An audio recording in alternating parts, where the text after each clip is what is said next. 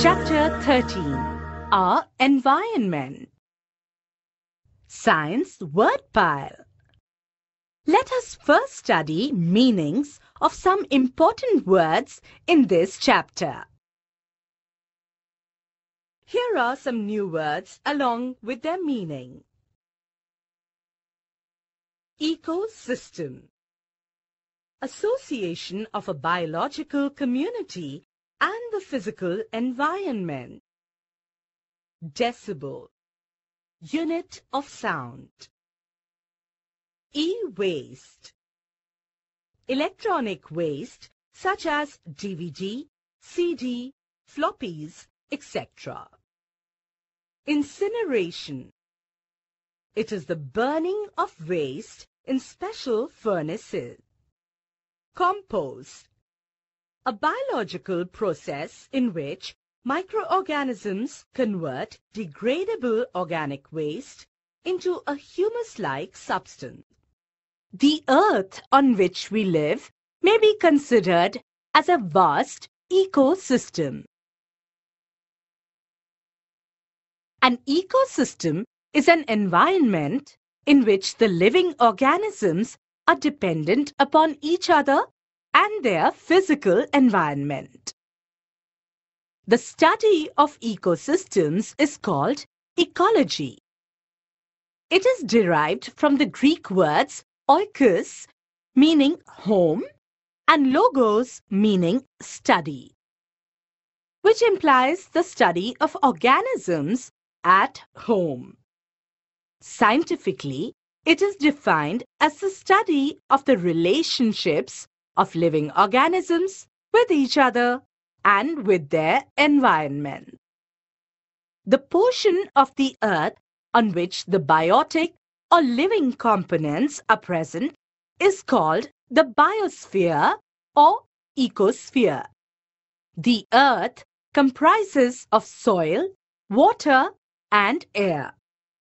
These are the non-living or the abiotic components which provide sustenance to different kinds of living forms. Now, under normal conditions, an ecosystem remains in a stable state. However, any change in the environment will disturb the system, affecting the various cycles that maintain it. Destruction of ecosystem due to pollution. The Industrial Revolution has made man's life more comfortable,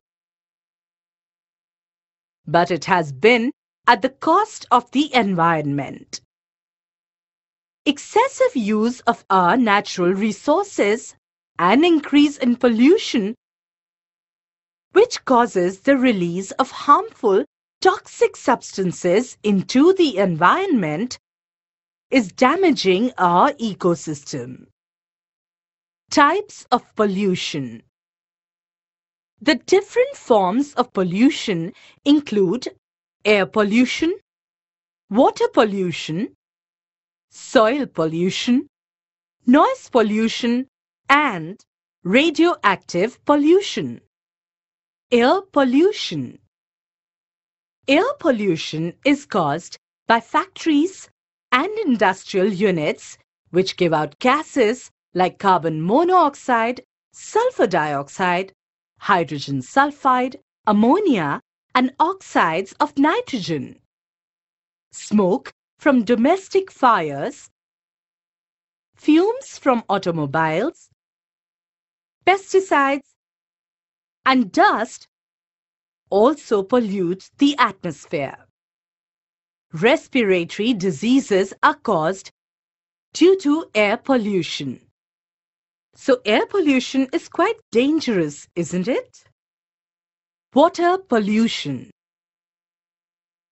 Toxic chemicals and substances such as arsenic, mercury, and lead which enter water bodies cause water pollution. Arsenic poisoning causes black patches on skin. Death can result from mercury or lead poisoning.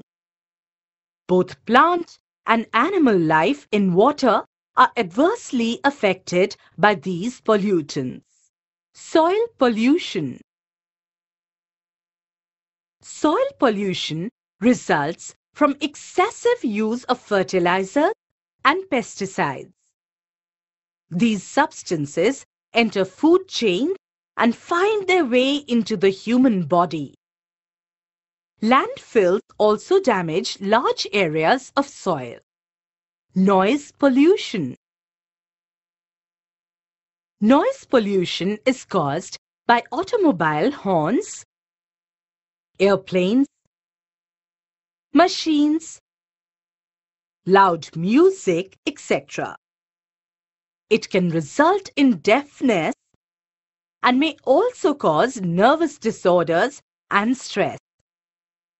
Sometimes we find that truck drivers and industrial workers who work in areas where there is very high level of noise are a bit aggressive and rude in behavior. Have you ever noticed this? This is due to noise pollution. If someone remains for a long period within a high noise level of 130 decibels or higher, they may have a feeling of ringing in their ears, and in some cases, this may lead to a permanent disease known as tinnitus. Radioactive pollution. Radioactive pollution caused by radioactive waste from nuclear plants may result in cancer and skin problems. Environmental conservation. Considering the danger caused by pollution and the wasteful use of natural resources, it is essential for every member of our global family to make a sincere effort towards environmental conservation. Is it not so? Now, this involves a control on pollution at all levels, an effort to reduce domestic and industrial wastes, and development of recycling processes for different forms of waste.